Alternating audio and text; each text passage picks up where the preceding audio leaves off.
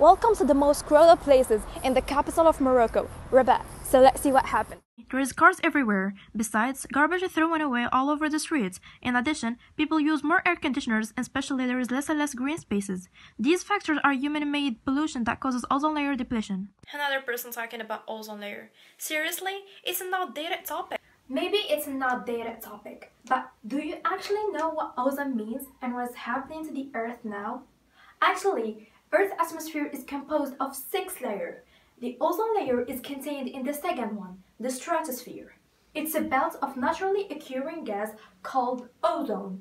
It sits 15 to 30 kilometers above Earth and stands for protection from the harmful ultraviolet rays emitted by the sun. Pollution has exposed life to dangerous radiation by causing the ozone layer to thin. But how? Ozone is a highly reactive molecule composed of 3 atoms of oxygen. Although there is only 3 molecules for every 10 million molecules in the air, it does an extremely important job by absorbing about 98% of UV rays. Unfortunately, it couldn't do its job completely because of chemicals and CFCs that contribute in ozone layer breakdown. Found mostly in refrigerants, air conditioner, aerosols, and plastic products, CFC is a molecule that contains chlorine, fluorine, and carbon.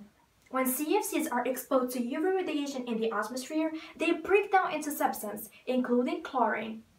The chlorine interacts with the atom of oxygen in the ozone molecule and destroys it. So you can understand more, here is a demonstration of ozone layer depletion.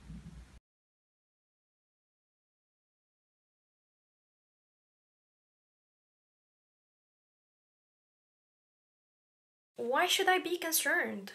The victims of ozone layer depletions are all living creatures on Earth, which means all of us. The harmful UV rays increase the rates of skin cancer, sunburns, premature aging of the skin, and also cataracts. It affects plant growth and animal reproduction as well, which ultimately affects food chains and will certainly lead us to starvation. It could also result in natural calamities such as tornadoes, hurricanes, fires, and tsunamis. Okay, but how can we end this? My opinion, each one of us needs to watch out his behavior towards Earth. We can just do little things for the place we're living in. For instance, stop throwing garbage away, planting trees, reduce the usage of vehicles, and looking for zero pollution and renewable energies.